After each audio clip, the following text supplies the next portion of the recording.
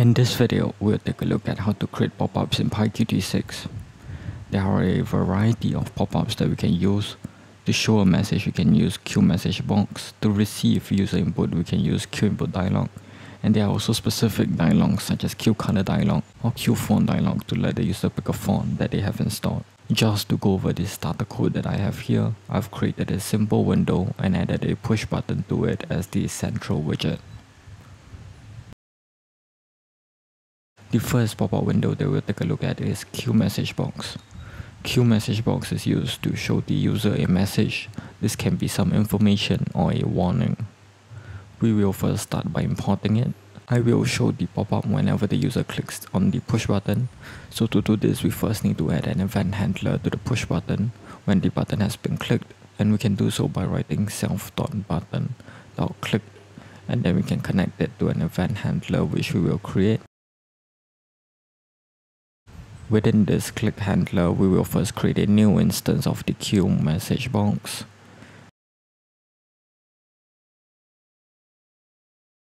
We will then connect our click handler using the connect method that we used above. We also need to execute our QMessageBox like how we execute our application to run it.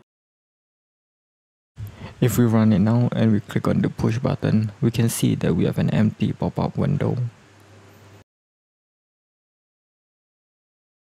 To add text to this pop-up window or dialog box, we can use the setText method.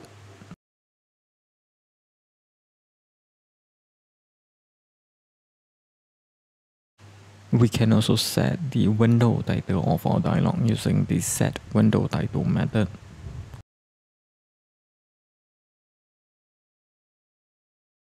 So if we run it now, we can see our text and our window title being displayed in our pop-up window. Another thing you will see often on pop-up windows are icons, and we can also set an icon of our message box using the setIcon method. Now there are a few icons that we can choose from, and the options are under QMessageBox.icons. In my case, I will just choose the information icon.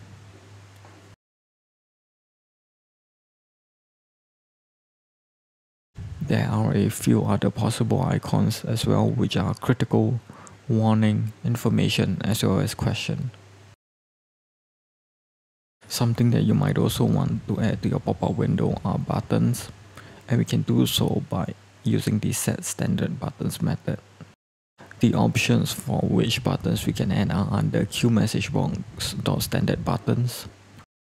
In my case, I'll just add an OK button as an example. So if we run the application now, we can see that we have an OK button. And note that in a dialog, whenever a button has been clicked on it, the dialog window will close. If we wanted to add multiple buttons to our pop-up window, we can separate them with a pipe symbol. For example, I'll add a cancel button as well.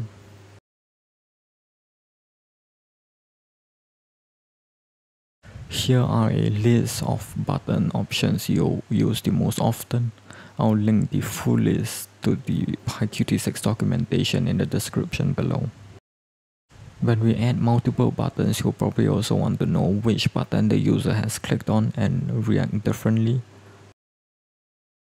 And to do so, we first need to store the button that the user has clicked on, which we can do by storing the return value of when our pop-up window has been executed.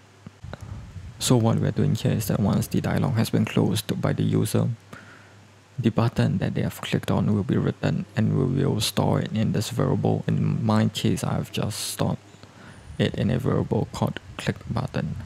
So to check which button they have clicked on, we can use a simple if statement and compare if the clicked button is, for example, the OK button, and if it is, we can react differently from if they clicked on the cancel button.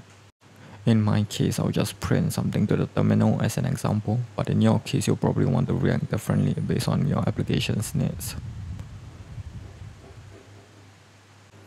Note that our Python script here will only continue to run after the execute method once the user has closed out of the dialog. So this if statement will only run once the dialog has been closed. So if we run the application now, we can see that our script reacts differently based on the button that the user has clicked on in the QMessageBox. The next dialog window that we have here is the QInputDialog, which is used to make a dialog window that accepts user input. I'll first delete the previous code that we had, and we will then import and initialize a new QInputDialog once the user has clicked on our push button. We then need to execute it. And if we run the application now, we can see that our pop-up window has a simple input field. And within this dialog, we can also change the label tags using the setLabelTags method.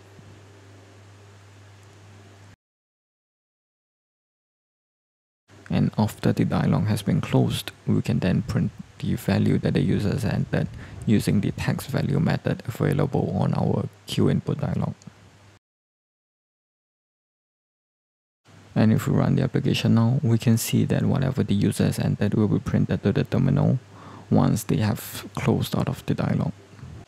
We might also want to know whether the user has clicked on the OK button or the cancel button, and to do so we can use the value that executing the dialog returns like we did previously. And I'll just print out what that return value is to show you. If we run the application and click OK on our dialog, we can see that it returns a value of 1, and if we click cancel, it returns a value of 0. So if we wanted to check which button the user has clicked on, we can use an if statement to check if it is equals to 1 or 0.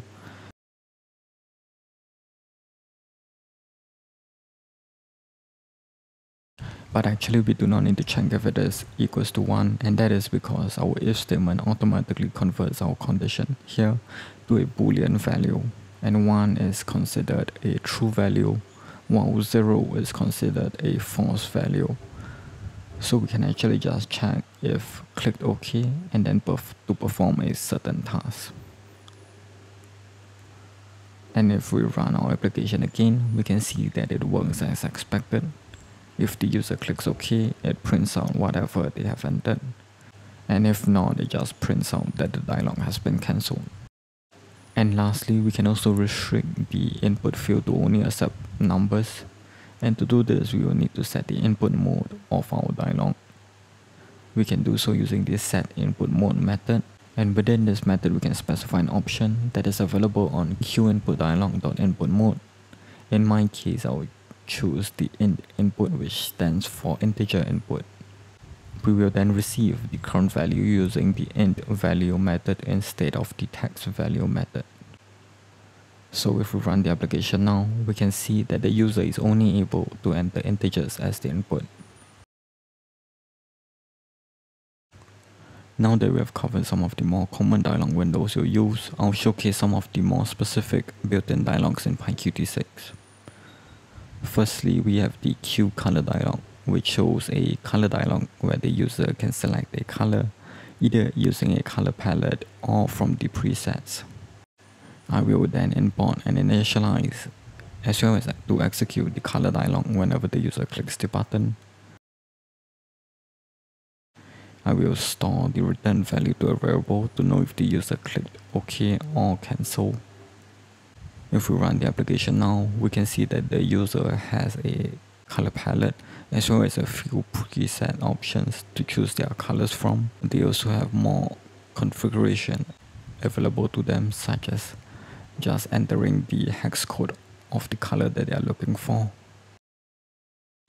And to showcase how your application might work when receiving user input, I'll create an if statement. So if the user clicks on the OK button, I will then print out the current color that they have selected, and we can do so using the current color method available on our QColorDialog. And if not, I'll just print out that the dialog has been cancelled.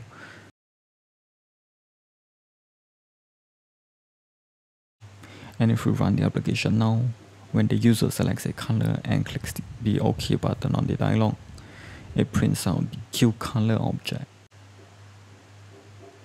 If we instead just wanted to receive the color as a hex code, we can use the .name method that is available on the QColor object.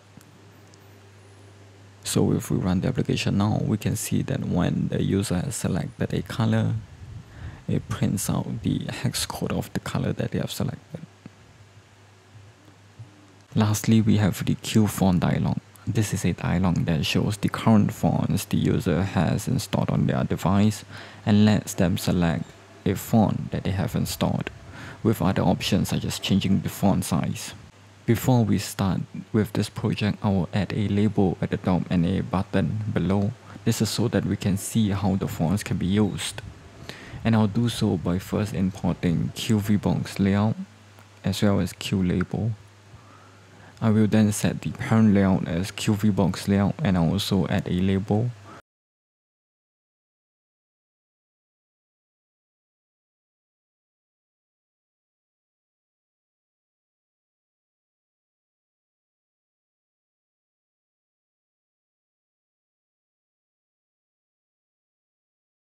And within this parent layout, I'll add the label first and then the button.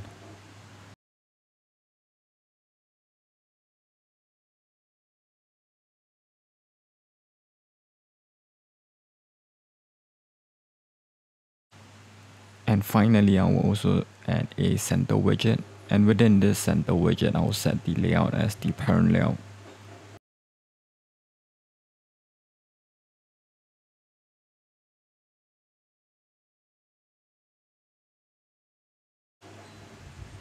If you are wondering how layouts work and why we added it this way, I've covered it in one of my previous videos. Once the button has been clicked, we can then create a new instance of QFontDialog. I'll once again assign this to a variable to see if the user clicked the OK or the cancel button.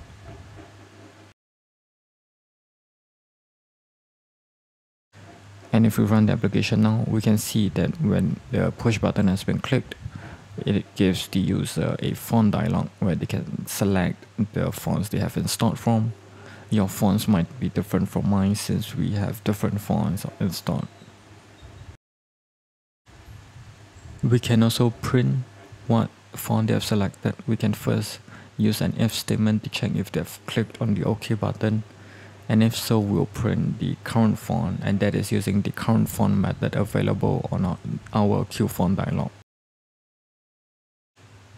So if we run the application now, we can see that whenever I pick a new font and close out of the dialog, it prints a QFont object which holds information about the font that the user selected.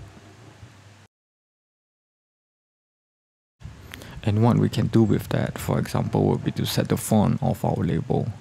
And we can do that using the set font method available on our QLabel, like we have seen in previous videos.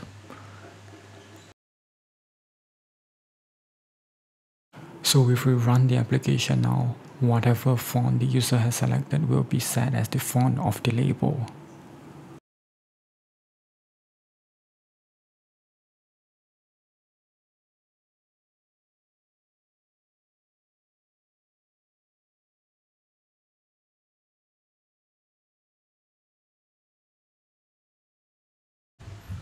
Now, if instead of using the QFont object, you wanted to print something such as the font family that the user has selected, we can do that using the family method that is available on the QFont object.